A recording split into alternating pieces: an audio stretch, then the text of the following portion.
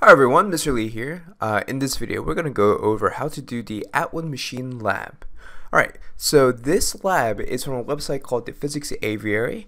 It's a really cool website where the simulations run based off of the physics equations, and it's very hands-on. You could adjust a lot of different things.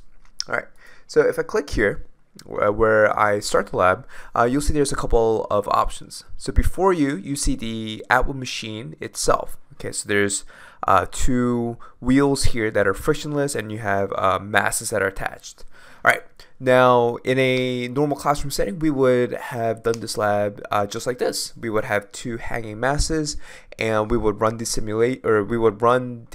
lab by letting the masses be pulled based on which side has the heavier weight pulling down on it. Okay, so with that being said, a couple of options. You can adjust the masses. Okay, you can even see that the sizes of the masses do change based on what you create your masses to be. So if I want to make it smaller, it gets smaller. If I want to make it bigger, it gets bigger. All right. So the one thing is that you don't want it to be the same mass. It's because if the two masses are the same, if I click run, nothing's gonna happen, right? Because the forces of gravity cancel out on both sides. So I'm gonna make it smaller. All right.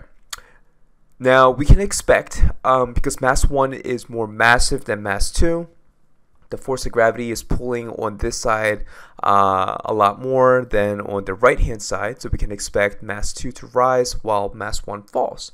So I'm gonna click start, and we see that. Okay, so this is great, but I'm gonna go down here. And when I go down here, I see that there's a position versus time graph that is created. That's wonderful.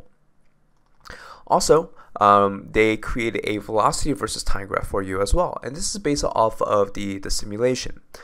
Now, for your lab, what you're going to do is you're going to collect the data that they produce. So if you just highlight and you can copy and paste it somewhere. But when you do that, just know that the first column is for time, the second column is for position, and the last column is for velocity. Okay, and this is in standard SI units. So what this means is that at time 0.03, it was at position 0.0 with a velocity of 0.046. Okay, so it was just starting to move, and we can see how as time moves on, the position changes and the velocity also changes.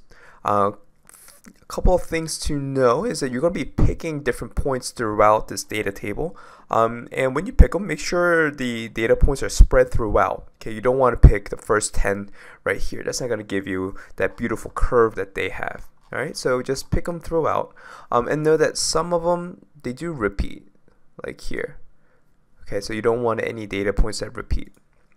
Alright, okay, so you're going to go to Google and you're going to create your position time graph and your velocity time graph, and you're going to analyze it.